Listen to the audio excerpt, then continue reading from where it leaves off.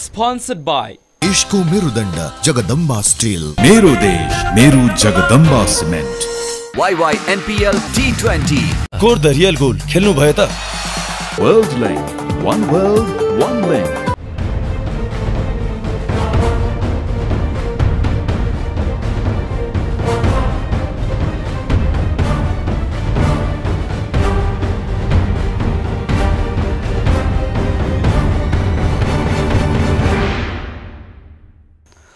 नमस्कार आदरणीय दर्शक महानुभावहरू, कार्यक्रम एबीसी वाचको आजको श्रृङ्खलामा यहाँहरूको हार्दिक स्वागत छ। अभिवादन छ। म कञ्चन अरियाल। दर्शकबिन, वैशाख 12 गते गएको भूकम्प पछाडि अहिले एउटा विषयले निकै महत्त्व पाउन थालेको छ, राष्ट्रिय सहमतिको सरकारको विषयले।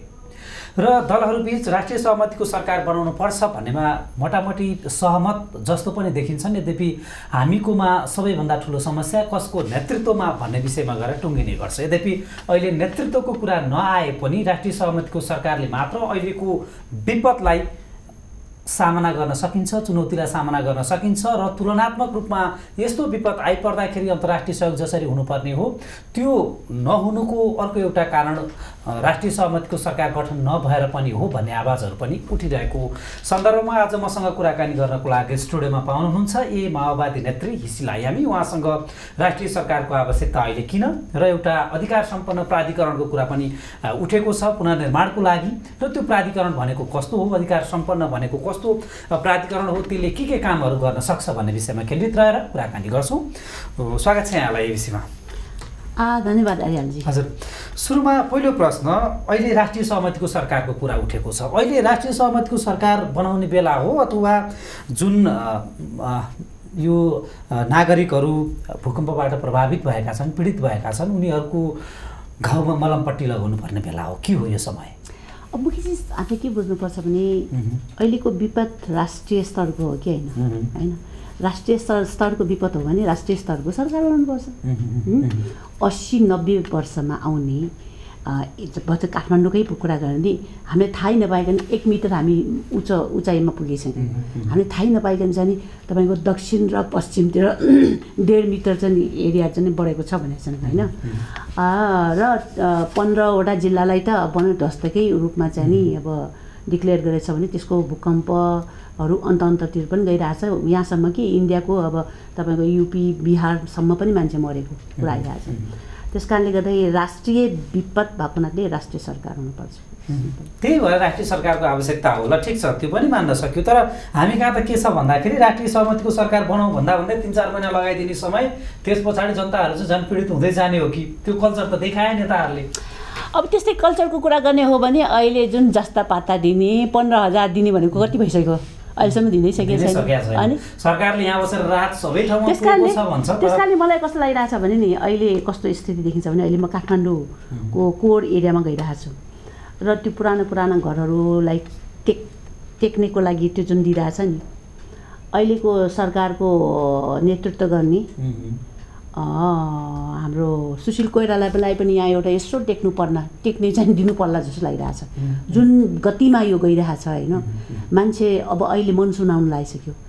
एउटा जाबो 15,000 रिलिज गर्नुको लागि त उसलाई यत्रो समय लागिरहेछ भन्दाखेरि यो देश यसरी चल्छ?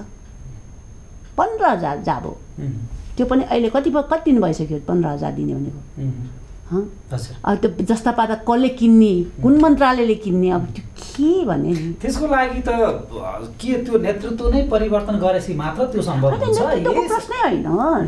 मैले अघि नै अथवा कुनै कोइराला अथवा कसलाई विस्थापित गरेर बहादुर ओली अथवा कुनै दाल भट्टराई आउँदैमा समस्या समाधान हुन्छ? त्यो होइन। अघि नै म फेरि पनि तपाईँलाई भन्न चाहन्छु, अहिलेको विपदको स्केल के हो? यो लोकलको स्केल हो र यो त राष्ट्रिय स्केल हो।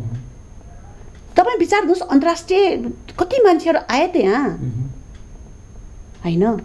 त्यसले पनि देखाउँछ अहिलेको स्केलको विपद भनेको यो कुनै लोकलाइज होइन, यो राष्ट्रिय स्केलको हो होइन? अहिले तपाईँ हेर्नुहोस् त, मान्छेहरू अब थाल लिएर हिँडिरहेका छन्। हेर्नुहोस् है, हामी त्यो स्थितिमा बस्ने मान्छे हो त होइन? तर यस्तै ताल हो भने हामी त भिख मङ्गुवा चाहिँ नि देश हुन्छ। त्यसकै लागि राष्ट्रिय सहमतिको सरकार हो नि त। त्यत्रो ठुलो स्केलको तपाईँ विपत्ति आइरहेछ भने त त्यसको लागि त सबै त्यति सहज छ। अब ठिक छ, यो पनि हो कोइराला सरकारले केही गर्न सकेन होला, अथवा जुन तवरले सरकार सुस्त गतिमा गइरहेछ त्यसको धेरैतिरबाट आलोचना भइरहेछ, ल त्यो पनि ठिकै हो। तर अर्को सरकार बन्ने बित्तिकै अथवा म तपाईँलाई भन्छु है, म भौतिक योजना मन्त्री 67 हुँदाखेरि नै त्यतिखेरै मलाई UNCHR-ले के भनेको थियो भने तपाईँहरूको सरकारले महाविपत्तिको लागि एउटा म्यानेजमेन्ट गर्ने एउटा स्ट्रक्चर पनि छैन, तिमीहरू यसमा ध्यान देऊ भनेर भन्दै आएको स्थिति। र तपाईँले रेडियो नेपालमा या FM-मा यो भूकम्प आउँछ, भूकम्प प्रतिरोध गर्नुको लागि के गर्नुपर्छ भनेर 2-3 वर्ष भइसक्यो त्यो आइरहेको। तर जब आयो तब केही छैन, प्रिपेयर्डै भएको रहन्छ नि त। यो अहिले त सुशील कोइराला हुनुहुन्छ ठिक छ, तर जुनसुकैले नेतृत्व गरेको भए पनि सरकारको नेतृत्व गराए भए नि अवस्था त उस्तै नै त हुन्थ्यो होला नि होइन। तपाईँ विचार गर्नुहोस् त, अहिले 2टा पार्टी मात्रै छ होइन। मैले फेरि पनि भनिरहेको छु, यो स्केलको तपाईँको आपत्ति विपत्तिमा होइन तपाईँले अरूलाई स्टेक होल्डरलाई पनि ल्यायो भने उनीहरूको पनि एउटा से हुन्छ, उनीहरूको भिजन हुन्छ, उनीहरूको पनि एउटा ओनरसिप हुन्छ। यसै उसै पनि जुन किसिमले पार्टीहरू मिलेर ल यसलाई समाधान गरौँ भन्ने एउटा चाहिँ नि वातावरण त तयार गर्यो नि। यही पार्टीलाई होइन गाली गरेर हिँडेको, एक थरीले बेसरी गाली गरेर हिँडेको। तर अहिले जुन किसिमले यो विपत्तिको अवस्थामा होइन यसलाई चाहिँ नि सत्ताको खेल नसम्झेर होइन करिब उही समयमा उनीहरू बाहिर गइरहेछ, राहतको वितरण गरिरहेछ, निर्माणको कुरा काम गरिरहेछ। यो सबै एउटा ट्यान्डममा गइरहेछ नि, यसले त एउटा राम्रो सन्देश दिइरहेछ। तर मिलेछ त त्यसले चाहिँ नि त्यसले एउटा राष्ट्रिय सरकारको लागि पनि वातावरण दिन सक्छ नि त, दिँदै पनि त छ नि त। अब प्रधानमन्त्री आफैले पनि राष्ट्रिय सरकार बनाउनुपर्छ भन्दै हिँडेछन्। तर फेरि त्यही त प्रधानमन्त्रीजीले भन्दै हुनुहुन्छ कि राष्ट्रिय सहमतिको सरकार बनाऊ, सर्वदलीय सरकार बनाऊ भन्दै हुनुहुन्छ। तर उहाँको मनस्थिति चाहिँ के छ भने उहाँ आफै नेतृत्वमा रहने र माओवादी मधेसकेन्द्रीय दलहरूको घोषणा उहाँलाई सरकारमा ल्याएर यसलाई राष्ट्रिय सहमतिको स्वरूप दिने भन्ने उहाँको छ। त्यसको लागि तपाईँको पार्टी तयार छ? तपाईँहरू मान्नुहुन्छ? त्यसको लागि मेरो चाहिँ नि हम्बल रिक्वेस्ट है, उहाँले ठुलो त्याग गर्नुभएको छ। तर त्यो त्यागले मात्रै पुगेन। अहिले यस्तो ठुलो विपदको घडीमा त्यहाँ अहिले तपाईँको पोलिटिकल इच्छा शक्तिले मात्रै पुगेन। यहाँ त तपाईँको चाहिँ नि पोलिटिकल इच्छा शक्ति सँगसँगै इन्टरनेसनल कोअर्डिनेसन कोअपरेसन गर्नको लागि पनि एउटा भिजन चाहिन्छ। आर्थिक यसले कमसेकम 15 देखि 25 वर्षसम्म यसलाई असर पार्ने यो भिजनसहित यसलाई सल्भ गर्ने किसिमले आइरहेछ। साइकोलोजिकल कुरा आइरहेछ, यो बालबच्चाहरू यो साइकिक केस हुँदै आइरहेको छ होइन, सोसियल केस भइरहेको छ होइन, टेक्निकल केस भइरहेछ। यो सबै चिज भिजन उहाँमा छ कि छैन? ठ्याक्कै मेरो तपाईँलाई त्यही त मलाई यहीँनिर प्रश्न पारिदिनुहोस्। मैले भन्न खोजेको चाहिँ त्यो त कुनै एउटा व्यक्तिले मात्रै गर्ने त होइन, त्यसको लागि त मेकानिजम छ, राज्य छ। मेरो प्रश्न चाहिँ कुनै एउटा व्यक्तिलाई विस्थापित गर्दैमा ठ्याक्कै समस्याको समाधान हुन्छ? यहाँ विस्थापित भन्ने शब्द प्रयोग नगर्नु होला है। यहाँ कसैलाई विस्थापित गर्न खोजेको होइन, देशलाई विस्थापित हुनबाट बचाउनेको कुरा भइरहेछ होइन। र देशलाई विस्थापित हुनेबाट बचाउनको लागि उहाँ एक्लैले उहाँको भिजन उहाँकोले पुग्दैन। अहिलेको पेस अफ वर्कबाटै पनि त देखियो नि त, उहाँले कुनै निर्णय लिन सक्नुहुन्न। एउटा जाबो 15,000लाई उहाँले दिन सक्नुहुन्न। त्यहाँ चाहिँ अख्तियारको कुरा त्यो झन्डिरहेछ होइन। एउटा तपाईँको बन्डल अफ तपाईँको जस्ता पाता कुन मन्त्रालयले दिने भनेर यहाँ झगडा भइरहेको स्थिति। त्यस कारणले गर्दाखेरि देशलाई विस्थापित हुनुबाट बचाउनुको लागि राष्ट्रिय सरकार यस मामलामा चाहिन्छ, किनभने सङ्कट राष्ट्रिय स्तरको छ र यस्तो उदाहरण अरू देशहरूमा पनि भएका छन्। अरू देशहरूले पनि यस्तो ठुलो विपद भयो भने उनीहरूले एउटा अथोरिटी होइन, त्यो पनि के अधिकार सम्पन्न अथोरिटी प्रयोग गरेर त्यसलाई समाधान गरेको छ। यस्तो अवस्थालाई क्याच गर्नको लागि अथवा भनौँ यो चुनौतीलाई सामना गर्नको लागि हामीसँग त्यस्तो नेतृत्व छ अहिले? नेतृत्व अहिले यतिखेर हामीलाई सामूहिक नेतृत्व चाहियो होइन। र नेतृत्वमा फेरि के पनि हुनु पर्यो भने यतिखेर सत्ता केन्द्रित होइन, देशलाई बचाउने केन्द्रित हो। त्यो भएपछि जस्तै अहिले डाक्टर बाबुराम भट्टराईले के भनेछन् भने म एउटा साधारण सदस्य भएर पनि प्राधिकरणको हुन सक्छौँ भनेर भनिरहेको छ नि त। त्यस्तो स्पिरिट सबैको चाहिएको छ। र तपाईँलाई के लाग्छ भन्नु त कसले गर्न सक्छ होला यो अहिलेको चुनौतीलाई व्यवस्था यो चाहिँ सामना गर्नको लागि को हुन सक्छ होला? फेरि समस्या के हुन्छ भन्दाखेरि अब हामी त पार्लियामेन्ट्री सिस्टममा छौँ। पार्लियामेन्ट्री सिस्टममा भएपछि त ठुलो दलले दाबी गर्छ होला, कङ्ग्रेसबाटै दाबी होला। शेरबहादुरजीले सुरुवात काङ्ग्रेसबाट आउन सकिन्छ, एमालेबाट आउन सक्छ, माओवादी पनि हुन्छ। तर कुरो के माओवादीमा मैले बुझेअनुसार के हो त भन्ने ए बाबा प्रत्येक पार्टीभित्र नराम्रा पनि छन्, राम्रा पनि छन्। प्रत्येक पार्टीभित्र जडसूत्र रूपमा हेर्ने पनि छन्, भिजन भएका छन्। हामीलाई चाहिएको छ काङ्ग्रेस होस् या एमाले होस् या माओवादी भिजनसहित इच्छा शक्ति भएको मान्छे चाहियो।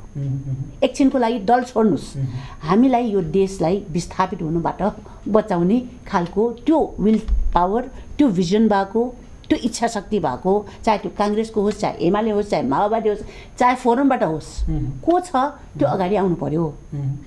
त्यही हो। र त्यसको लागि फेरि यहाँले जति सजिलै रूपमा भनिरहनु भएको छ नि त्यति सहज चाहिँ देखिँदैन कि। फेरि मुख्य समस्या चाहिँ ठिक छ कङ्ग्रेसबाट होला, माओवादीबाट होला, अथवा कङ्ग्रेसबाट होला, अथवा माओवादी के तपाईँहरूकै नेता डाक्टर बाबा भट्टराईले त भन्दै हुनुहुन्थ्यो कि बरु दोस्रो पुस्तालाई दिउँ भन्दै हुनुहुन्थ्यो, कोही सक्षम छ भने।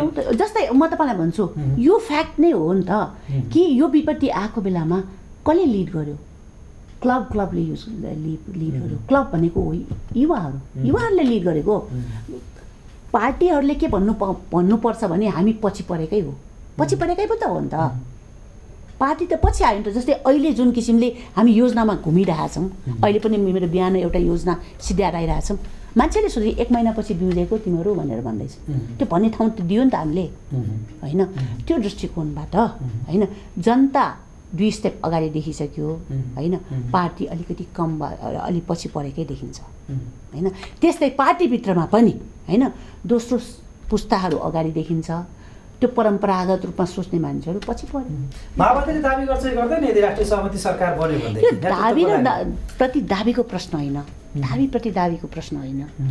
प्रश्न भिजन सहितको, इच्छा शक्ति सहितको, होइन, नयाँ दिन सक्ने स्थितिको त्यो। दोस्रो पुस्तामा त्यस्ता नेताहरू छन्?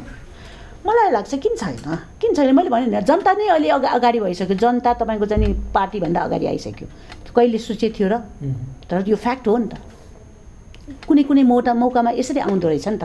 अनि तपाईँले भन्ला जनता पनि अगाडि हुनसक्छ त, पार्टीभन्दा अगाडि हुनसक्छ त भन्ने प्रश्न गर्नुहुन्छ। तर भयो त, त्यस्तै यो पनि रूपमा आउँछ। त्यस्तो वातावरण हामीले क्रिएट गर्यो भने एउटा चाहिँ नि पुस्ता अगाडि आएर, होइन? जस्तै कतिपय मान्छेले के भन्छ भने अब सबै प्राइम मिनिस्टर भएका मान्छेहरू, होइन, एक्स प्राइम मिनिस्टरहरू, होइन, उनीहरूले एउटा सल्लाहकार टिम बनाऊ न। उनीहरू सल्लाहकार टिम बनेर युवा पुस्तालाई अगाडि सारन। यो पनि एउटा आउट अफ बक्स थिङ्क गरेको हो नि त। त्यो पनि सोच्नु पर्यो, किनभने जुन विपद आयो त्यो पनि आउट अफ बक्सबाटै आयो नि त। यसरी आउँछ भनेर सोचेका थिएन हामीले। यस्तो पनि होला कि नहोला यो प्रश्नको मलाई जवाब दिनु होला कृपयाले त बुद्धोसँगले। ल ठिक छ, एकचोटि प्राइम मिनिस्टर भइसकेका व्यक्तिहरू त्यहाँ नजाउँ र प्राइम मिनिस्टर हुन बाँकी रहेका व्यक्तिहरू पनि छन्। एमाले अध्यक्ष केपी ओली नै हुनुहुन्छ। माओवादी नेताहरूले आकलचुकल भने सुन्ने गर्छु मैले, उहाँ पनि त्यसको लागि चाहिँ योग्य हुन सक्नुहुन्छ। सँगसँगै दोस्रो पुस्ताका कुराहरू पनि छन्। भोलि राष्ट्रिय सहमतिको लागि ल ओलीजीलाई स्वीकार गरौँ, हामी सबै चाहिँ ओलीलाई प्रधानमन्त्री बनाऊँ, उहाँ चाहिँ भिजन भएको मान्छे हो, उहाँ भिजन भएको नेता हो, उहाँले चाहिँ यो विपद समाधान गर्न सक्छन् भन्ने अवस्था आयो भने माओवादीले मान्छ? मलाई के लाग्छ भने उहाँलाई प्रधानमन्त्री भएको पनि होइन, पहिला उहाँ वास्तवमा दावेदार पनि हो। त्यो दृष्टिकोणबाट उहाँलाई पनि मान्न सकिन्छ, होइन? तर कुरो के हो त भन्दाखेरि एउटा स्ट्रङ त्यस्तै मैले उहाँलाई ब्याक गर्नको लागि, होइन, उहाँलाई ब्याक गर्नको लागि जस्तै म तपाईँलाई भन्छु फिनल्यान्डमा कस्तो छ त भन्दाखेरि त्यहाँको मन्त्रालय चलाउनुको लागि एउटा एक्सपर्ट टिम छ। त्यो एक्सपर्ट टिमले उसलाई सजेसन दिन्छ र त्यसको आधारमा चल्छ। हामीलाई पनि त त्यस्तो हुनसक्छ, एक्सपर्ट टिमले उसलाई चाहिँ एउटा सजेसन दिने, उसलाई भिजन दिने भएर त्यस अगाडि गयो भने स्वीकार। जस्तो माओवादीकै हकमा कुरा गर्दा डाक्टर भट्टराई भन्दै हुनुहुन्छ कि राष्ट्रिय सहमतिको सरकार बनाऊ यो विपदलाई सामना गर्नको लागि अथवा यो चुनौती सामना गर्नको लागि। र यहाँको अध्यक्ष प्रचण्डजी भन्दै हुनुहुन्छ कि राष्ट्रिय सहमतिको सरकार भन्दा पनि उहाँले चाहिँ यो एउटा संयन्त्र बनाऊ, जुन संयन्त्रमा चाहिँ सबै एक्सपर्टहरू पनि हुन्, राजनीतिक दलका अब प्रतिनिधिहरू त त्यहाँ अवश्य हुन्छन्। अलिकता कुरो बाज्य हो माओवादीभित्र पनि यो विषय? बाज्य नबाज्य भन्दा पनि मुख्य चिज मेरो त प्रश्न चिन्ह के हो भन्दाखेरि नि अहिलेको लिडर्स जुन छ नि, विथ ड्यु रेस्पेक्ट उहाँले एउटा चाहिँ नि भनौँ न सेक्रिफाइस गरेछन्। तर अहिले उहाँको सेक्रिफाइसले मात्रै पुगेन नि त। उहाँको सेक्रिफाइसको भावना व्यय नगरिकन उहाँले चाहिँ नि पुरै पनि आफ्नो पार्टीको लागि उहाँ चाहिँ नि भनौँ न एक किसिमले भन्ने हो भने त गिरिजा प्रसाद कोइरालाको एउटा चाहिँ खम्बाकै रूपमा बस्नुभयो होइन। तर अहिले यतिखेर खम्बाले पुगेन, कसैको खम्बाले मात्रै पुगेन। भिजनसहित यत्रो ठुलो क्यालामिटीलाई चाहिँ नि ह्यान्डल गर्ने त्यो कम्प्लेक्सिटिज सोच्न सक्ने, मैले भनिहालेँ नि पोलिटिकल भिजन मात्रै नभएर international mobilisation, technical know how है, अनि सोसियो साइकोलोजीलाई चाहिँ नि असर पारेको 20-25 वर्षसम्म तपाईँको चाहिँ नि आर्थिक रूपमा चाहिँ घचेरेको स्थितिलाई चाहिँ ट्र्याकमा ल्याउने त्यो सबै के उहाँमा छ। त्यही त अलिकति कन्ट्रोभर्सी कुरा तपाईँले यहाँनिर के गर्नुभयो भने जस्तो भिजन र लिडरसिप भने फरक कुरा होला सायद। कुनै कसैले पार्टी कमान्ड गर्न सक्छ होला, तर देशलाई नेतृत्व गर्नको लागि अथवा यस्तो विपद समाधान गर्नको लागि अरू कोही व्यक्ति पनि सक्षम हुन्छ होला। जस्तो हामीले केपी ओलीकै उदाहरण लिँदाखेरि पनि टेक्निकल्ली उहाँ कति विज्ञ हुनुहुन्छ उदाहरणको लागि मात्रै है, हामीले उहाँलाई प्रधानमन्त्री बनाउनै पर्छ त भन्ने कुरा भन्दा पनि टेक्निकल्ली कुरा गर्दा उहाँसँग त्यो क्षमता कति छ होइन, र उहाँलाई पनि मान्न सकिन्छ उहाँ पनि टेस्टेड भए व्यक्ति चाहिँ होइन भनेर यहाँले भनिरहँदाखेरि यतिखेर यो टेस्टेड भए व्यक्ति हो कि होइन भनेर सोध्ने कि देश बनाउने मान्छे चाहिँ चाहियो भनेर सोध्ने बेला हो होइन। जस्तै तपाईँले नै भन्नुभयो नि त विभिन्न अप्सनहरूमध्येमा एउटा अप्सन किन उहाँले दाबी गर्न ठाउँ छ, अनि दाबी किन गर्ने ठाउँ छ, उहाँ प्राइम मिनिस्टर भएको छैन होइन। फेरि कुरो के छ उहाँ अध्यक्ष पनि हो होइन एउटाको होइन। फेरि उहाँको पार्टीको जुन एउटा विभिन्न एनजिओदेखि लिएर सबै स्ट्रक्चरहरू वास्तवमा एमालेको एउटा क्षमताको कुरा गर्ने हो भने उसँग झन्डै सरकारसँग प्यारलल किसिमले जाने खालको संयन्त्र उसँग छ पार्टीको हेर्ने हो भने। त्यो पार्टीले यदि उसलाई साथ दियो होइन र उसलाई चाहिँ नि भनौँ न त्यो सबै मोबिलाइज गर्न सक्यो भने त उसले पनि गर्न नसक्ने होइन होइन। पार्टीहरूमध्येमा तपाईँले जो मान्छेलाई सोध्यो भने एउटा त्यो त फ्याक्ट हो नि त, उनीहरूसँग चाहे त्यो सहकारीको स्ट्रक्चर होस्, चाहे त्यो एनजिओको स्ट्रक्चर होस् होइन, चाहे सबैभन्दा धेरै एनजिओ चलाउने पार्टी भनेको एमाले भन्छन् त्यो पनि छ। फेरि सहकारीदेखि लिएर तपाईँको वनको चाहिँ उपभोक्ता समितिदेखि लिएर वास्तवमा मैले के भन्ने गर्छु भने यो एमालेसँग एउटा भिजन मात्रै भइदिएको भए होइन यसले त धेरै यो सरकारलाई यो देशलाई माथि उठाउनु के भइदियो, भिजन सहित नभएर भिजन छैन तर उहाँकोसँग त्यो भाँडो छ, सरकार जतिकै भाँडो छ होइन भन्न खोजेको नि। मान्छे पोलिटिसियनले भनेको 10वटा औँलाले चाहिँ नि पियानो खेल्न सक्नुहुन्छ। कुनै अब जस्तै उदाहरणको लागि हाम्रो माओवादीको कुरा गर्ने भने हामीसँग भिजन छ तर जुन किसिमको त्यो भाँडो भिजनलाई म्याच गर्ने खालको भाँडो हामीसँग आइएम सरी टु से छैन। त्यही भाँडो चाहिँ नि फेरि एमालेसँग छ तर फेरि भिजन उसको पुग्दैन होइन।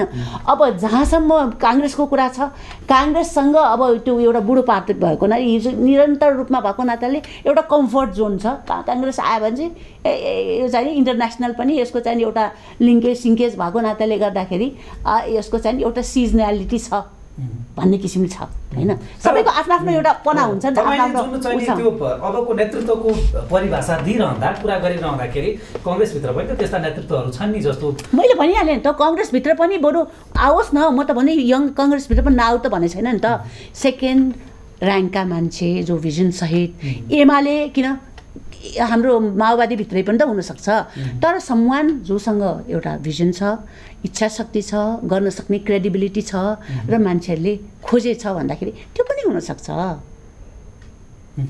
तर अर्को कुरा चाहिँ जस्तो यो राष्ट्रिय सहमतिको सरकार गठन भयो भने संविधान निर्माणको लागि पनि सहज हुन्छ भन्ने कुरा पनि आइरहेको छ। त्यो स्वाभाविक पनि होला तर मलाई अलिकति यहाँनिर के चाहिँ देखाइदिनुहोस् भने पहिला यो के संविधान निर्माण गरिसके पछाडि राष्ट्रिय सहमतिको सरकार भन्नु राष्ट्रिय सरकार होइन, राष्ट्रिय सहमतिको सरकार भन्दाखेरि नै यहाँ वास्तवमा संविधानलाई समेटेर बनाउने भन्ने कुरा छ। संविधानको एउटा मिनिमम खाका हाम्रो यो अन्डरस्ट्यान्डिङ हुनुपर्छ भन्दै अनि राष्ट्रिय सरकार कि नत्र भने यदि योलाई इन्क्लुड गरेन भने यो सत्ताको लागि भनेर मान्छे बुझ्छ। भनेको पहिले जुन अन्तर्वस्तुमा मुख्यतया संविधान यो संहितामा कुरो मिल्न सकेको छैन, अरू लगभग त्यति धेरै समस्या नहोला किनभने शासकीय स्वरूपमा यहाँ नोट अफ डिसिजन लेखेर जान तयार हुनुहुन्छ। यो निर्वाचन प्रणालीमा प्रतिशतको कुरा नमिले हो त्यति धेरै समस्या नहोला र न्याय प्रणालीमा पनि 10 वर्षसम्म संवैधानिक अदालत राख्ने भन्ने कुरा मात्रै धेरै अब त्यो लगभग सहमति भइसक्यो भनेको तपाईँहरूले भनेको चाहिँ पहिला संविधानका अन्तर्वस्तुमा सहमति गरौँ अनि त्यस पछाडि बल्ल राष्ट्रिय सहमतिको सरकार बनाएर जाउँ। नै एउटा चिज यस अन्तर्गतै यो अन्तर्वस्तुभित्रै पनि राष्ट्रिय सहमति अन्तर्गत यो कुरामा हामी सहमति हुनुपर्छ है। राष्ट्रिय सहमति सरकार बनाउनुको लागि के को लागि भनेर भनेपछि एउटा पोइन्ट के हो छ भने त्यो संविधान बनाउनुको लागि पनि एउटा साझा हाम्रो अन्डरस्ट्यान्डिङ हुनुपर्छ भनेर त्यो भयो भने त्यो कामयाबी हुन्छ, त्यसले साँच्चै एउटा पनि आधार पनि दिन्छ। नत्र भने फेरि राष्ट्रिय सहमति भनेर चाहिँ नि त्यसलाई छोडेर गर्दाखेरि एउटा के हुन्छ, यो सत्ताको लागि फेरि यो सत्ताको लडाइँ, यो सत्ता भन्ने किसिमले आउन सक्छ। त्यसकारणले संविधानमा अहिले सहमति गर्ने होइन, तर सहमतिमा संविधान जारी गर्न पर्छ। राष्ट्रिय सहमति सरकारको कार्यभार भनेको एउटा त्यो हुन्छ र अहिलेको विपरीत दुईटा कुरा हुन्छ। एउटा कसरी यसलाई चाहिँ यो जुन सङ्कट, यो राष्ट्रिय सङ्कटलाई राष्ट्रिय लेभलबाट सल्भ गर्ने, अर्को भनेको के यो जुन संविधानका पनि अन्तर्विष्टुको बारेमा चाहिँ छलफल हुनुपर्छ, त्यसमा पनि एउटा अन्डरस्ट्यान्डिङ हुनुपर्छ भन्ने किसिमले त्यो हुन जान्छ। छलफल कतिको सकारात्मक छ? छलफल कतिको सकारात्मक छ छैन भन्ने प्रश्न भन्दा पनि मुख्य चिज यो कति समयसम्म यसरी ड्र्याग अन गरेर राख्ने। अहिले मनसुन आउन लागिराख्यो होइन, अब पालले पनि काम दिँदैन होइन। अहिले साँच्चै भन्ने हो भने अहिले जसरी उसले के अब यदि 500 घर बनाइदिन्छु, 1000 घर बनाइदिन्छु भने अहिले मान्छेले त्यो सुन्नेवाला पनि छैन। किन त्यो घर बनाउनलाई कति समय लाग्छ? बरु अहिले ट्रान्जिट जुन चाहिँ नि बनाउनुको लागि जुन भनौँ न यति पैसा दिएर यति जस्ता मात्रै दियो भने पनि एक किसिमले राहत हुन्छ। हेर्नुहोस् है, यो अन्तरिम जुन चाहिँ नि स्टप ग्यापको जुन काम छ नि, जुन अहिले नभएपछि अब जनताले आफै पुरानो जस्ता पाता लिएर ट्याङ गरेर चाहिँ उसले बनाइरहेको छ होइन। भन्दाखेरि कुरो के हो त भन्दाखेरि सरकारको प्रेजेन्स कहाँ छ भन्ने प्रश्न आयो। तर तपाईँसँग कुरा गरिरहँदाखेरि मलाई त के लाग्यो भने अवस्था झन् जटिल त हुने होइन भन्ने लाग्यो। किनभने सुशील कोइराला भन्दै हुनुहुन्छ म संविधान जारी गरेपछि छोडिदिन्छु भन्नुहुन्छ उहाँ। संविधान जारी गरिसके पछाडि म छोडिदिन्छु, मलाई बस्न मन छैन भन्नुहुन्छ उहाँ। र उहाँको मानसिकता कम्तीमा पनि यो महाधिवेशनसम्म चाहिँ सरकार लम्ब्याउन पाए हुन्छ जस्तो पनि देखिन्छ। अब तपाईँहरू भन्नुहुन्छ यो नेतृत्वबाट काम हुँदैन, जस्ता पातामा त झगडा परिरहेछ भन्ने कुराहरू तपाईँहरू गर्नुहुन्छ भनेपछि त अब झन् जनताले बढी दुःख पाउने हो कि तपाईँहरू फेरि के चलो गर्ने हो कि भन्ने पो आयो तपाईँसँग कुराकानी। फेरि किचरा आउने भन्दा पनि तपाईँलाई म फेरि पनि तपाईँलाई भन्न चाहन्छु, मिडियालाई नेगेटिभ कुराहरू खोजिकन हिँड्नमा रमाइलो छ। हेर्नुहोस् है, नेगेटिभ कुरा म तपाईँलाई फेरि पनि भन्दैछु, पोजिटिभ कुरालाई हाइलाइट गरौँ न। जुन किसिमले 3टा पार्टी अझ पछि आएर 4वटा पार्टी होइन जुन किसिमले कमिटेड रूपमा अगाडि बढ्यो नि त होइन। जस्तै उनीहरूको योजना पनि करिब उस्तै योजना, करिब उही टाइममा गएको है, करिब उही ठाउँमा गएको पनि होइन। म भनिरहेको छु होइन, मैले भन्न खोजेको के हो नि त, त्यो एउटा त्यो देखायो नि त, त्यो मेच्योरिटी त देखायो नि त। हो, त्यो मेच्योरिटीलाई 1 स्टेप अहेड गएर त्यसलाई संस्थागत गरौँ न। त्यसलाई संस्थागत गर्नु भनेको के, राष्ट्रिय सरकारमा संस्थागत गर्नु भन्ने हो। त्यो त नेक्स्ट स्टेप हो भने त्यो त्यति सहज छ भन्ने चाहिँ मेरो प्रश्न हो कि। किनभने हामीले त हेऱ्यौँ न यहाँ पनि शान्ति प्रक्रियामा आइसके पछाडि पनि राष्ट्रिय सहमति सरकार निर्माणको लागि कति समस्या भयो, नेतृत्वको लागि समस्या भयो। यो अहिले फेरि पनि माओवादीको नेतृत्वमा हुन थाल्यो भने यो सहज हुँदैन। हेर्नुहोस्, किनभने माओवादीलाई अन्तर्राष्ट्रिय लगायत केही राष्ट्रियले पनि यो इट इज टु ऱ्याडिकल भन्ने किसिमले हेरिरहेको स्थिति र हामी 3rd पोजिसन आएको वास्तवमा ब्लेसिङ इन डिस्गाइज भएको छ होइन। ब्लेसिङ इन डिस्गाइज सरकार यो देशकै लागि ब्लेसिङ इन डिस्गाइज भएको छ कि 3rd पोजिसनमा आएपछि हामीले दाबी पनि गर्दैनौँ। अब कुरो के छ, काङ्ग्रेस एमालेको प्रश्न हो। त्यसकारण उनीहरूले चाहिँ मिलाउनु पर्यो, उनीहरूले के गर्नु पर्यो, राष्ट्रिय सरकार बनाउनुको लागि होइन एक किसिमले कसरी लङ टर्म रूपमा यो प्रब्लम जुन आयो, जुन विपत्ति चाहिँ राष्ट्रिय लेभलको छ, त्यसलाई कसरी समाधान गर्ने होइन, त्यो उहाँहरूले अगाडि सार्यो भन्दाखेरि त हामीले त के भनिरहेछौँ, हामी त यसै 3rd पोजिसन भएको हुनाले हाम्रो दाबी पनि छैन यहाँ। हेर्नुहोस् है होइन, त्यो दृष्टिकोणबाट विधानसभाको स्ट्रक्चर हेर्दाखेरि एमाले 3rd पोजिसन थियो, उसले 2 चोटि सरकारको नेतृत्व गर्ने अवसर पायो। खैर त्यता नहोला। जस्तो तपाईँ यो भन्दै हुनुहुन्छ कङ्ग्रेस र एमाले कुनै एउटा साझा उम्मेदवार ल्याए भने माओवादीलाई स्वीकार गर्न गाह्रो हुँदैन।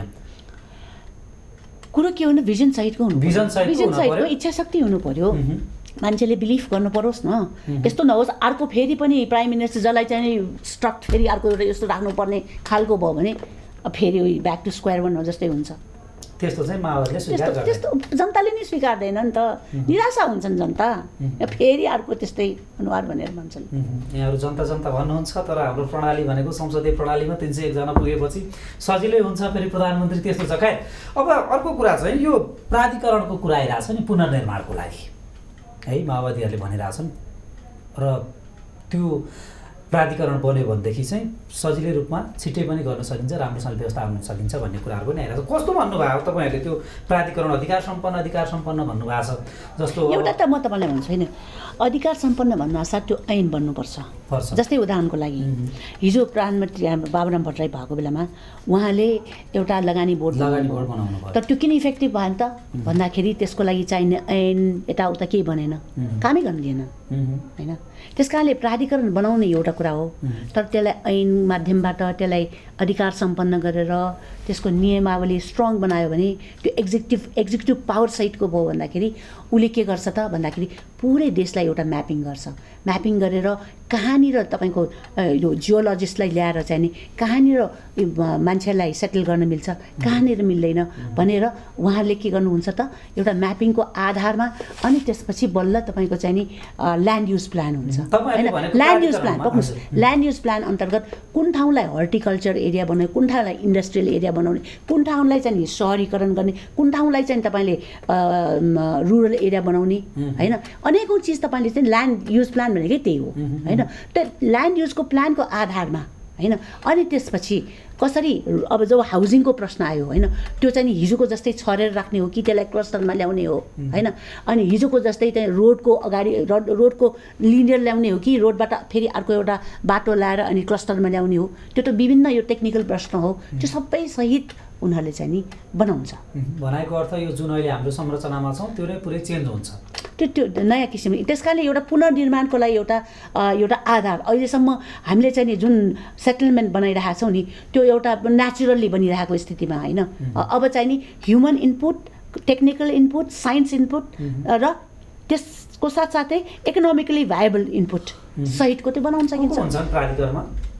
अब प्राधिकरणमा पोलिटिसियन पनि हुन्छ होइन, तर टेक्निसियन पनि हुन्छ होइन, र इन्टरनेसनल एक्सपिरियन्स भएका मान्छेहरू पनि हुन्छ, कोही प्रोफेसर सेसरहरू पनि हुन्छन् होइन। त्यो दृष्टिकोणबाट त्यसको टिओआरमा भर पर्छ। सरकारसँग त्यसको सम्बन्ध के हुन्छ? त्यो सिधै संसदप्रति उत्तरदायी हुन्छ अथवा के हुन्छ? त्यो मलाई लाग्छ त्यो संसदप्रति उत्तरदायी हुनुपर्छ, किनभने हाम्रो दैनिक सत्ता जस्तो हुँदैन नै। त्यस कारणले टिओआर तपाईँको स्पष्ट गर्नु पऱ्यो नि त। टिओआरको चाहिँ नि तपाईँको स्पष्ट म्यान्डेट के हो भनेर त्यो भयो भने त त्यहाँ द्वैत सत्ताको प्रश्न आउँदैन। संसदीय प्रणालीमा प्रधानमन्त्रीलाई नै उपेक्षा गरेर जान सकिन्छ हामी चाहिँ त्यति सहज छ भने? प्राइम मिनिस्टर अनररी त्यसको चाहिँ नि चिफ हुन्छ, अनररी हुन्छ, त्यस्तो पनि त हुनसक्छ नि त। उसलाई अनररी बनाएर एक्जिक्युटिभ अर्को हुनसक्छ नि त। यहाँ त पावर एक्सर्साइजको कुरा होइन, यहाँ त देशलाई पुनर्निर्माणको प्रश्न, देशलाई विस्थापितबाट बचाउनेको प्रश्न हो नि त। त्यति बेला त्यही त सरकारको भूमिका चाहिँ के हुन्छ? यहाँहरूले कल्पना गर्नुभएको जुन प्राधिकरण छ नि, सरकारले चाहिँ के दैनिक प्रशासनिक कार्य मात्रै गर्छ? पुनर्निर्माणको जुन यो रिस्ट्रक्चरको कुरा गर्नुभयो नि, अहिले कहाँ चाहिँ हस्पिटल राख्ने, कहाँ सिनेमाघर बनाउने, कहाँ टेलिभिजन सञ्चालन गर्ने ठाउँ बनाउने, कहाँ विद्यालय बनाउने, कुन चाहिँ यो व्यापारिक कम्प्लेक्सहरू कहाँ बनाउने, हाउसिङ कहाँ बनाउने भन्ने। अब म एउटा चिज भन्छु, राष्ट्रिय सरकार हुनासाथ के हुन्छ त तपाईँको संसद पनि त अब त्यो कन्ट्रोलमा हुन्छ नि त होइन। र प्राइम मिनिस्टर अनररी हुनासाथ एक्जिक्युटिभले आफ्नो काम गर्दै गर्छ र त्यसको एउटा तपाईँको लिमिटेड समय हुन्छ नि त, त्यो सधैँ बस्ने होइन नि त। त्यो लिमिटेड पिरियड अन्तर्गत काम गर्ने भएको हुनाले त्यो राष्ट्रपति या त्यो चाहिँ नि प्रधानमन्त्रीलाई पनि थ्रेटनको कुरा आएन नि त। उसले त सकभर छिटो यो सिद्ध्याउ, यसलाई छिटो डिजल्भ होस् भन्ने उसको हुन्छ नि त। भोलि जस्तो प्राधिकरणले केही तलमाथि गर्न खोज्यो भने त्यो चाहिँ संसदले उसँग जवाफ माग्ने हो। जब तपाईँको राष्ट्रिय सरकार भन्ना साथै त्यसको एउटा मिनिमम अन्डरस्ट्यान्डिङमा आइसकेपछि त्यो परिधिभित्र अब यो चाहिँ नि फास्ट ट्र्याकमा जाने हो नि त होइन। तपाईँको राष्ट्रिय सरकार नभएर यो फेरि पनि परम्परागत भयो भने त्यहाँ फेरि त्यो नम्बर गेमको कुरा आउँछ होइन। राष्ट्रिय सरकार आउनासाथ त्यो नम्बर गेम त मान्छे जान्दैन नि। खालि के हुन्छ त भन्दाखेरि यो फास्ट ट्र्याकको जुन एउटा तपाईँ अथोरिटी बनाइरहेछ यसलाई साँच्चै फास्ट ट्र्याकमा पुऱ्याइदियोस्, यसलाई छिटोभन्दा छिटो डिजल्भ गरोस् ताकि हामी फेरि जुन कामको लागि हामी आएको छ त्यो गर्न पाऊँ भन्ने भयो भने त एउटा त्यो अन्डरस्ट्यान्डिङ भयो भने त यिनीहरू पनि त बस्न चाहँदैन नि त। सधैँ कि अथोरिटी एउटा इमर्जेन्सी स्टप ग्यापको रूपमा आएको हो नि त होइन। यसले गर्न नसक्यो, यसले गर्न आएको विशेष परिस्थितिले माग गरेको अनुसार आएको हो। त्यस कारण ऊ पनि त छिटो भाग्न पाए हुन्थ्यो भन्ने हुन्छ नि त। त्यहाँ कति समय लाग्छ होला? तपाईँ त अब इन्जिनियर पनि हुनुभयो, कति समय लाग्छ हाम्रो यो पुनर्निर्माण गर्नको लागि? कति समय जति लाग्छ? अब प्लानिङको एउटा फेज हुन्छ, इम्प्लिमेन्टेसनको एउटा फेज हुन्छ होइन। त्यो दृष्टिकोणबाट लाग्छ। जस्तै तपाईँले भनिहाले यसको रिपरकसनलाई रिकभरी मात्रै गर्नको लागि तपाईँको चाहिँ नि 20 वर्ष लाग्छ मिनिमम, 25 वर्षसम्म पनि जान्छ होइन। त्यस कारणले गर्दा एउटा प्लानिङ फेज गरेर इम्प्लिमेन्टेसन फेजमा गएर अनि त्यो सिद्धिन्छ। मलाई लाग्छ कि एउटा इम्प्लिमेन्टेसनको पनि एउटा मिनिमम होइन, एउटा पुस सिद्धिसकेपछि पुस गरिदिने नि त। पुस गरिसकेपछि एउटा आफ्नै मोमेन्टमले सिस्टममा गएपछि छोडेर गए पनि भयो। त्यसपछि यसले त्यही सरकारले तपाईँ जुन कुर्सीमा बसिरहनु भएको छ त्यही कुर्सीमा राखेर एमाले नेता भरतमुन अधिकारीसँग कुराकानी गर्दै थिएँ र उहाँले यो हामीले नेतृत्वकै कुरा गरिरहँदाखेरि हामी यो संसदीय व्यवस्था भएको कारणले गर्दाखेरि प्रधानमन्त्रीलाई नै बरु त्यसको नेतृत्व दिनपर्छ, उहाँले गर्दाखेरि पछि समस्या नहुन सक्छ। फेरि ठिक छ अहिले माओवादीले अरू कुनै एउटा व्यक्तिलाई लिएर आउने भनेर भनेको छ, त्यसमा चाहिँ झन् फेरि ठुलो विवाद हुन्छ, झन् पछाडि जान सक्ने अवस्था हुनसक्छ भन्ने कुरा उहाँले गर्नुभएको थियो। भोलि यदि त्यस्तो अवस्था आयो भने प्रधानमन्त्रीलाई नै त्यसको चाहिँ अध्यक्षता दिने गरी स्वीकार गर्न माओवादीलाई आपत्ति हुन्छ कि हुँदैन? यदि प्रधानमन्त्री यस्तो आउँछ जोसँग भिजन छ, इच्छा शक्ति छ र म गर्न सक्छु र त्यो चाहिँ नि राष्ट्रिय सरकारले पत्याउँछ भने त ऊ झन् 2 in 1 भयो नि त। ऊ एक्जिक्युटिभ पनि भयो, अथोरिटी पनि भयो, लिगल्ली पनि ऊ चाहिँ नि स्ट्रङ मान्छे। त्यस्तो भयो भने त नो प्रब्लम। मुख्य चिज यहीँनिर म भनिरहेको छु नि, राष्ट्रिय सरकार अन्तर्गत राष्ट्रिय सरकार भन्न साथै एउटा अन्डरस्ट्यान्डिङ भइसक्यो, प्रिएम्प्टिभ एउटा अन्डरस्ट्यान्डिङ भइसकेपछि यदि त्यस्ता मान्छे जोसँग भिजन पनि छ, इच्छा शक्ति पनि छ, क्रेडिबिलिटी पनि छ, सबैले त्यसलाई स्वीकार गर्छन्, त्यसपछि त्यस्तो अवस्थामा किन हामीले फेरि अर्को चाहिँ नि एक्जिक्युटिभ चेयरपर्सन खोज्नु पर्यो? तपाईँले एकदमै प्रश्न के भनिदिनु भयो भने जो प्रधानमन्त्रीसँग क्षमता छ, भिजन छ भनेदेखि त्यो तपाईँ हामीले भन्दै आएको जुन प्राधिकरण छ त्यसमा प्रधानमन्त्री पनि एक्जिक्युटिभ हुन सक्छन्, त्यसमा माओवादीलाई केही पनि समस्या हुँदैन। मुख्य चिज के हो भने डेलिभर गर्नु पऱ्यो, डेलिभर गर्नु पऱ्यो। यतिखेर भाषण चाहिएको छैन, मान्छे भाषणबाट वाक्क भइसक्यो। मान्छे विकास चाहिएको छ, मान्छेको आँखाको अगाडि काम गरेको देख्न चाहिएको छ, आँखाका अगाडि बिल्डिङहरू ठडेको होइन, रोडहरू बनेको होइन, एम्प्लोइमेन्ट जेनेरेसन भएको त्यो देख्न चाहन्छन्। र फेरि तपाईँहरूले जनतालाई यति महत्त्वाकांक्षी बनाइदिनु भयो कि 10 वर्षमा सिङ्गापुर बनाउँछु के भनिदिनु भयो, होइन तपाईँ भनेको माओवादीलाई मात्रै भएन, मैले सबै राजनीतिक दल होइन, त्यो त राजनीतिक दलले त भन्नै पर्छ नि त। त्यो स्केलको नभए पनि एसिया स्तरको बन्नुपर्छ, हामीसँग त्यो इच्छा शक्ति छ त भन्न पायो नि त। नत्र भने तपाईँ कहाँ नेता भन्नुभयो नि त, त्यो देखाउनु पऱ्यो नि त। जनता पनि राइट छ देखाउनु त भनिरहेछ नि त। त्यसलाई त्यो एक किसिमले देखायो नि त कि बाबुराम भट्टराईले केही हदसम्म रोडको त एउटा मापदण्ड त बनायो नि त। यद्यपि अरूहरू पनि गरेछ तर अरू ओभरस्याडेड भयो त। मेन त देखिने चिज त उहाँले रोड देखाउनु भयो त होइन, पत्ता गर्न सकिँदो रहेछ नि त, नेपालले नै गरेको हो नि त। अनि अर्को कुरा पनि आउँदैछ, तपाईँको अध्यक्षको मैले अन्तर्वार्ता हेर्दै थिएँ केही समय अगाडि र उहाँले भन्दै हुनुहुन्थ्यो कि अब राष्ट्रिय सहमतिको सरकार निर्माण गर्ने बित्तिकै विपद तुरुन्तै व्यवस्थापन हुन्छ भन्ने होइन, बरु एउटा चाहिँ मेकानिजम जस्तो बनाऊ होइन, त्यसले चाहिँ सरकारलाई गाइडेन्स पनि गर्न सकोस्, सरकारलाई उसले निर्देशन पनि दिन सकोस्। त्यसमा चाहिँ राजनीतिक दलका प्रतिनिधिहरू स्वाभाविक रूपमा हुने भइहाले, बरु चाहिँ केही भूगर्भविदहरू अथवा संस्कृतिविदहरूलाई पनि राखौँ भन्ने कुरा पनि ल्याउनु भएको छ। त्यो कस्तो हुन्छ? हेर्नुहोस्, म तपाईँलाई के भन्छु भन्दाखेरि नि मान्छेहरूले यो त्यो चाहन्न अब है, मान्छेहरू एक्सनमा गएको देख्न चाहन्छन् होइन। अझ वर्स्ट टु वर्स्ट भन्ने हो भन्दा एउटा त यस्तो समुदाय पनि आयो मलाई, मैले बिर्सेँ है होइन, उसका सबै उसले ठ्याक्क भनिरहेछन् तर उसको सबै ट्रेन्ड एन्ड टेन्डेन्सी हेऱ्यो भने यहाँ बरु सैन्य सरकार आइदिए हुन्छ कि उसले ढाटफुट गरिदिन्छ भन्ने त्यसरी पनि आइरहेको छन्। त्यस कारणले मान्छेहरूले त्यतिसम्म भन्न थालेका छन् कि जस्तो सिङ्गापुरको केही समय अगाडि मात्र दिवंगत हुनुभएका नेता ली कुआन यूको त्यस्तो खालको चाहिँ शासन पनि चाहियो पनि, सफ्ट डिक्टेटर हो, त्यस्तो खालको व्यवस्था पनि चाहियो पनि भन्न थालेका छन्। भन्न त त्यो भन्नु भनेको पार्टीहरूको फेलियर हो। त्यो भन्नु भनेको अहिले पनि पार्टीहरू सत्ता केन्द्रित गरेर भागभन्दाको लडाइँ भयो भने आउँछ। आखिरमा इतिहासमा हिटलर त्यस्तै आएको होइन, एउटा प्रोसेसबाट आयो अनि निकाल्नको लागि कति ठुलो प्रोसेस गर्नु पऱ्यो, वर्ल्ड वार हुनु पऱ्यो उसलाई निकाल्नको लागि। हजुर, अझै म बुझिनँ तपाईँको जुन भने नि मेकानिजमको कुरा, त्यो चाहिँ उपयुक्त हुन्छ कि हुँदैन होला भन्नु त, सरकारले निर्देशन गर्ने गरी। हजुर, मैले त्यस कारणले त्यो मेकानिजम तब मात्रै काम गर्छ जब राष्ट्रिय सरकारको अवधारणा आयो भने। किन राष्ट्रिय सरकारले एउटा म्यान्डेट एउटा कमन गरिसकेपछि उसको लागि त्यो प्रब्लम हुँदैन, उसको लागि त्यो टेक्निकल विषय हुन्छ, त्यो टेक्निकल विषय हुन्छ। यस्तो चाहिँ हुन सक्छ कि सक्दैन? हजुर, जस्तो हो उदाहरणको लागि सुशील कोइराला प्रधानमन्त्री हुनुभयो, सबै राजनीतिक दलहरू अधिक हामीले राष्ट्रिय सहमति भनेको 3टा मेजर पार्टी र मधेस केन्द्रित केही दलहरूलाई हामीले सामान्यतया राष्ट्रिय सहमति भन्ने। म तपाईँलाई भन्छु है, सिधा ब्लन्टली भन्छु, बरु काङ्ग्रेसबाट अर्कै होस्, एमालेबाट अर्कै होस्, अहिले माओवादीले पनि सोचे छैन, उसले लोप पनि गरेको छैन, उसको स्थितिले पनि दिएको छैन। होइन मैले त तपाईँलाई अहिले उदाहरणको लागि मात्रै भने मेरो प्रश्न कृपया कम्प्लिट हुन दिनु होला। उदाहरणकै लागि सुशील कोइराला मानिलियो प्रधानमन्त्री हुनुभयो, ठिक छ, अरू कोही होलान्। त्यो बेलामा जस्तो जुन मैले मेकानिजमको कुरा गरेको छु, त्यो मेकानिजमले चाहिँ राष्ट्रिय सहमतिको सरकार नभए पनि त्यो मेकानिजमले भने चाहिँ सरकारले मान्नै पर्छ भन्ने कुनै एउटा व्यवस्था भयो भने त्यस्तो अवस्थामा तपाईँहरूलाई के अप्ठ्यारो पर्छ भन्ने मेरो प्रश्न। मेकानिजम जस्तै राजनीति संयन्त्र जस्तो एउटा कुनै एउटा मेकानिजम बनाऊँ, त्यसको निर्देशन चाहिँ सरकारले मान्ने, तर सरकार चाहिँ राष्ट्रिय सहमतिको नहोस्, अथवा जस्तो कङ्ग्रेस माओवादीको होस्, अथवा माओवादी कङ्ग्रेसको होस्, अथवा काङ्ग्रेस एमालेको जस्तै होस्, त्यस्तो हुँदाखेरि पनि समस्या हुन्छ र हामीलाई चाहिएको त काम नै हो फाइनल्ली। अब त्यहाँ प्रश्न के आउन सक्छ भने एक्जिक्युटिभ पावर कसलाई दिने भन्ने प्रश्न आउन सक्छ। एक्जिक्युटिभ पावर तपाईँले अथोरिटीलाई दिनुभयो, उहाँलाई अनअथोरिटी मात्रै बनायो भने I have no problem, no problem. तर म अथोरिटी हुँ, मलाई एक्जिक्युटिभ पावर दिनुपर्छ भनेर त्यस अन्तर्गत तपाईँले अथोरिटी चलाउन थाल्यो भने अहिलेको प्रधानमन्त्रीबाट हुँदैन र त्यसको लागि राष्ट्रिय सहमतिको सरकार नै चाहिन्छ भन्ने तपाईँहरूको भनाइ। दाताहरूले किन विश्वास गरेनन् अहिलेको सरकारलाई? यही कमजोर भएर हो? भिजनै भएन नि त। एउटा तपाईँको म त भूतपूर्व पर्यटन मन्त्री पनि भएको नाताले म तपाईँलाई भनौँ, म भौतिक योजना मन्त्री हुँदाखेरि मैले यो फास्ट ट्र्याकको तपाईँको चाहिँ नि डिटेल सर्वे गराएँ र मैले चाहिँ नि प्राउडली भन्छु त्यो बेलामा कसले गर्ने भनेर पनि उसले फिक्स गराएर विधिवत किसिमले छोडेँ। लक्कीली के भयो, त्यसपछि इमिडिएटली म पर्यटन मन्त्री भएँ।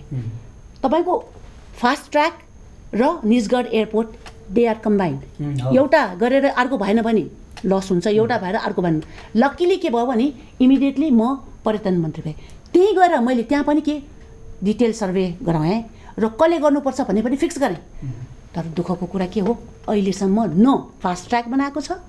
अब त्यो निजगढ एयरपोर्ट त अहिले त कमसेकम नाक धसेर भए पनि गर्नुपर्छ, किनभने अहिलेसम्म हाम्रो इन्टरनेसनल एयरपोर्टलाई केही भएको छैन। तर धक्का आइरहेको छ, धक्का आइरहेको छ होइन।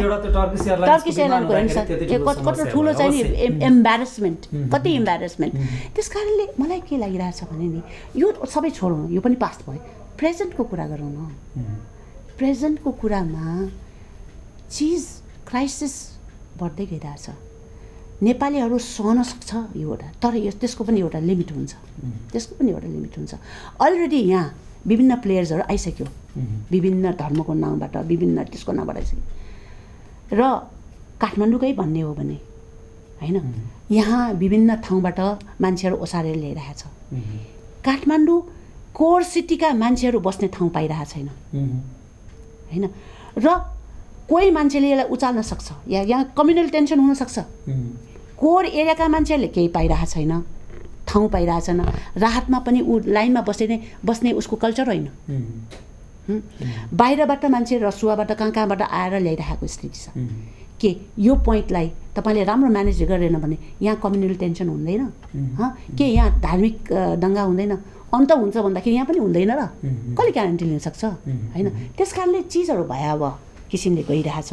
यसलाई म्यानेजमेन्ट गर्नको लागि जुन भिजन, जुन मैले भने नि पोलिटिकल भिजनले मात्रै पुगेन यतिखेर। प्लिज यसमा तपाईँको इकोनोमिक भिजन चाहियो, सोसियो इकोनोमिक भिजनको चाहियो। अहिले त संहितालाई पनि मान्छेले के त्यो फ्यात्तै छोडेछ र अहिले एक इमर्जेन्सी भएको नाताले पो यसलाई चाहिँ नि सेकेन्ड भनौँ न कन्सर्नको रूपमा राखेको छ। तर सबैको माइन्डमा त छ त, फेरि त्यसले त छोएछ। त्यस कारणले यो कम्प्लेक्सिटिजले यो कम्प्लेक्सिटिजमा चाहिँ नि अहिलेको प्राइम मिनिस्टरको भिजनले पुगेन। I have all respect, really respect for him. म त उहाँसँगको रिलेसन मेरो असाध्यै राम्रो पनि छ होइन। त्यस कारणले कुरो के हो भने पुगेन मात्रै। र त्यसको लागि भिजन भएको मान्छे चाहियो। त्यसको लागि अहिलेकै नेताहरूबाट पनि हुन सक्ने भयो, दोस्रो पुस्ताका नेताहरूबाट पनि हुन सक्ने भयो, जो भए पनि हुने भयो। तर देशलाई जुन यो विपद व्यवस्थापन गर्नको लागि चाहिने नेताको आवश्यकता पर्यो, त्यसको लागि राष्ट्रिय सहमतिको सरकार चाहिन्छ भन्ने यहाँको भनाइ जरुर त्यही हो होइन? जरुर हजुर। अब यो पुनर्निर्माणको लागि हामी अन्तिमतिर आइपुग्दाखेरि यो रिसोर्सहरू कसरी उपलब्ध गराउने, अब बनेको राष्ट्रिय सहमति सरकारले कसरी उपलब्ध गराउँछ, त्यो तपाईँले भने जस्तै भयो भने?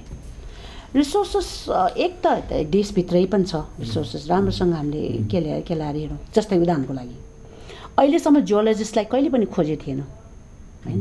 अहिले घर बनाउँदाखेरि इन्जिनियर खोज्छ, तर त्यो इन्जिनियरले समेत त्यो सोइलको कन्डिसन के हो भनेर उसले जियोलोजिस्टलाई बिचरा जियोलोजिस्टहरूलाई त वास्तवमा उनीहरूको काउन्सिल पनि छैन। इन्जिनियरको काउन्सिल छ, मेडिकलको काउन्सिल छ, अझै एउटा चाहिँ नि एउटा अर्थ काउन्सिल भयो भने त्यहाँ हाइड्रोलोजिस्टले पनि त्यसमा चाहिँ त्यो गर्न पायो, जियोलोजिस्टले पनि यो अर्थको एउटा चाहिँ नि जेनरल अन्तर्गत गरेर गऱ्यो भने त्यस्तो काउन्सिल हामीलाई चाहिएको छ होइन। त्यस कारणले जियोलोजिस्टलाई हामीले मोबिलाइज गर्नु पऱ्यो एक नम्बर। अलरेडी यो सरकारले चाहिँ नि रफली एक किसिमले चाहिँ नि त्यो बनाइसक्यो कि ल्यान्ड युज प्लान, त यसलाई कार्यान्वयन गर्नुको लागि अब कसरी गर्ने के हो भनेर अलरेडी म तपाईँलाई भन्छु, म भौतिक योजना मन्त्री हुँदाखेरि मैले सोचपत्र ल्याएर मैले चाहिँ नि कुन ठाउँमा क्लस्टरको सेटलमेन्ट बनाउने भनेर एउटा चाहिँ नि टाउनहरूको मैले प्लानिङ गरेको छ। त्यसलाई अझ समृद्धि गरेर डाक्टर बाबुराम भट्टराईले अर्को सोचपत्र बनाएका छन्। त्यस कारणले यहाँ सबै चिज प्लानहरू छ, त्यसलाई इम्प्लिमेन्टेसनमा लग्ने चाहिँ त्यो इच्छा शक्ति नभएकोले गर्दाखेरि यसलाई चाहिँ एउटा फास्ट ट्र्याकमा भयो भने मान्छेलाई फेरि पनि त्यसलाई गरेर हाम्रो बजेट भनेको लगभग 7 खर्ब जतिको सरकार भन्दैछ, झन्डै 11 खर्ब जतिको क्षति भयो। हामीलाई पुनर्निर्माण गर्नको लागि झन्डै 22-23 खर्ब जति आवश्यकता हुन्छ। 20 खर्ब त्यति सहज रूपमा हुन्छ यहाँले भने जस्तै। म तपाईँलाई भनौँ अहिले सरकारको कोषमा कति पैसा राखेछ? धेरै कम छ नि त। ततै पनि मान्छेको नेपालप्रतिको सद्भावना तपाईँले देख्नुभयो? मान्छेहरू कहाँबाट मान्छे आएर हेल्प गर्न आयो होइन। यदि हामीले सरकारलाई पनि एउटा सहमति सरकारको आधारमा राष्ट्रिय लेभलको साँच्चै गर्न लागेको हो भने म त भन्छु धेरै टाढाको कुरा छोड्नुहोस्, नेबरिङ कन्ट्रिजले मात्रै हामीलाई हेल्प गर्यो भने पनि पुग्छ। किनभने हाम्रो स्टेबिलिटी उनीहरूको स्टेबिलिटीसँग जोडिएको प्रश्न हो। र हाम्रो इकोनोमी देखाए होइन। अस्ति भारतीय प्रधानमन्त्री नरेन्द्र मोदी चीन जाँदाखेरि नेपालका कुराहरू खास यहाँहरूले भन्दै आउनुभएको ठ्याक्कै भाषा त्यो नभए पनि लगभग त्यस्तै खालको कुराहरू पनि आयो। यो चाहिँ सकारात्मक हो, तर यसलाई कसरी ग्र्याब गर्ने, कसरी क्याच गर्ने भन्ने कुरा चाहिँ महत्त्वपूर्ण कुरा हो। धन्यवाद तपाईँलाई, धेरै महत्त्वपूर्ण कुराकानी। अरियालजी तपाईँलाई पनि धेरै धन्यवाद। र यो देशलाई छिटोभन्दा छिटो समृद्धितिर लाग्नको लागि हामी तत्परै हुनुपर्छ र जनता सजग हुनुपर्छ, जनता उठ्नुपर्छ र यो पार्टीहरूलाई सबक पनि सिकाउनुपर्छ। हस्, धन्यवाद। दर्शकबिन तपाईँलाई पनि धेरै धन्यवाद आज कार्यक्रम हेरिदिनु भएकोमा। सुझाव सल्लाह र प्रतिक्रियाको अपेक्षा abctvnews@gmail.com को ठेगानामा हामी सदैव गरिरहनेछौँ। कार्यक्रमबाट कञ्चन अरियाललाई आजको लागि बिदा दिनुहोस्। नमस्ते। Sponsored by देशको मेरुदण्ड जगदम्बा स्टिल, मेरो देश मेरो Jagadamba cement, YYNPL T20। Core the real goal खेल्नु भयो त? World लैंक, one world, one link।